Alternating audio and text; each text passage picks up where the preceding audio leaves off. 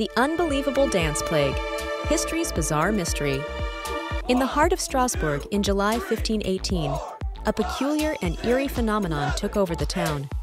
Residents began to dance uncontrollably, a spectacle both mesmerizing and terrifying. It became known as the dancing plague. The bizarre event kicked off with Frau Trophäa, a woman who unexpectedly started dancing in the streets. Her fervent movements soon attracted a crowd, not just of onlookers, but participants who joined her unending jig.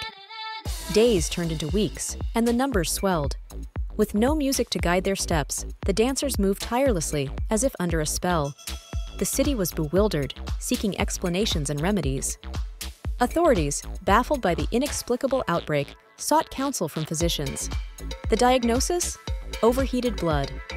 The solution proposed was more dancing, believing this would exhaust the dancers into recovery. Musicians were summoned, and stages were constructed to accommodate the frenzied crowd. But the epidemic persisted, and many dancers fell from exhaustion or worse, succumbed to strokes and heart attacks. Amidst the chaos, whispers of a supernatural curse spread.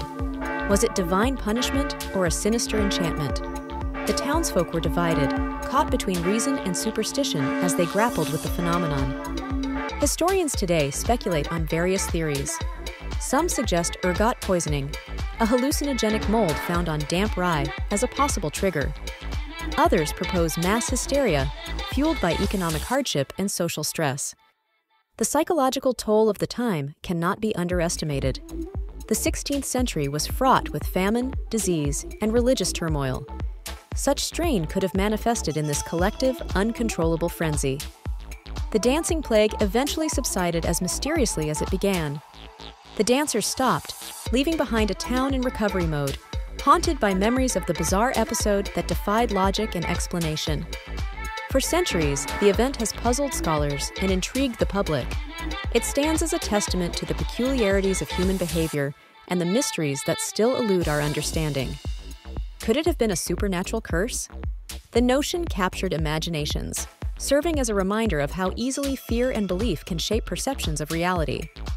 The tale of the dancing plague has carved its niche in history, straddling the line between documented fact and eerie folklore.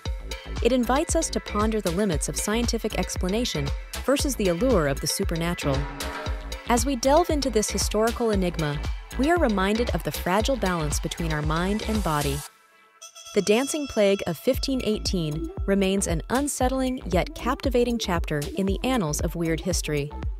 In the end, whether a medical mystery or a spiritual riddle, it serves as a profound reflection on how the human spirit can be moved in extraordinary, inexplicable ways.